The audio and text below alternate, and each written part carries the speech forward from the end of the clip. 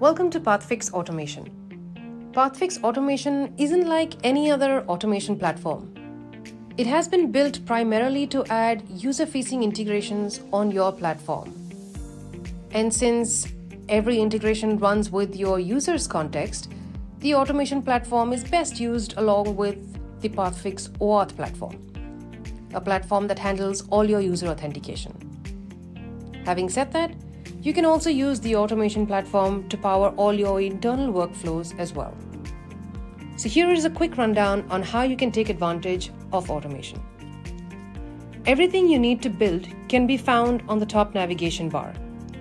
Every option loads in an easy-to-use pop-up window that allows you to stay where you are without taking you away from what you're working on.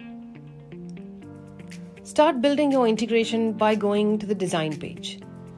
The first task is your primary task, where you can set your trigger type and add any sample JSON. You can also get the endpoint for this particular automation right here. You can add API tasks or conditions or loop tasks from the property window. More importantly, you can dynamically select the data from any previous API as the data input for the next API. Moving on to APIs, the APIs page allows you to add any API for any provider. This means that you don't have to wait for Pathfix to offer support to the provider. You can directly call the API right from the API builder.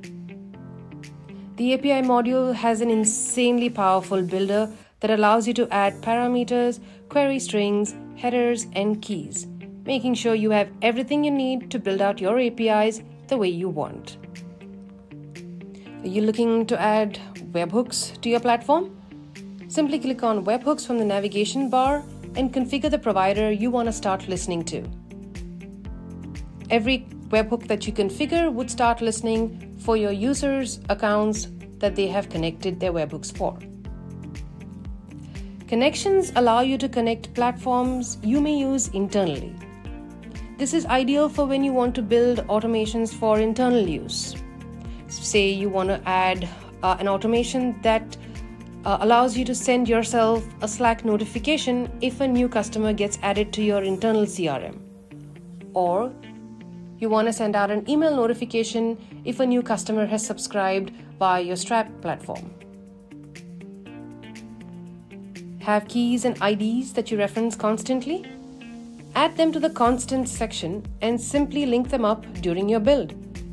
This way you make sure all your keys are in one location and are always referenced the right way without the possibility of any errors. If there is a change to the keys or an ID, just go ahead and update it in the primary constant section, and all the references get automatically picked up. And finally, you can monitor all of your requests and responses for each of the tasks that run, making sure you always have control on the tasks that are going through. Check out our detailed documentation page complete with step-by-step guides and video walkthroughs on how you can build any integration in your platform using the Pathfix Automation platform. As always, if you need anything, do reach out to our team and we'd be happy to help you.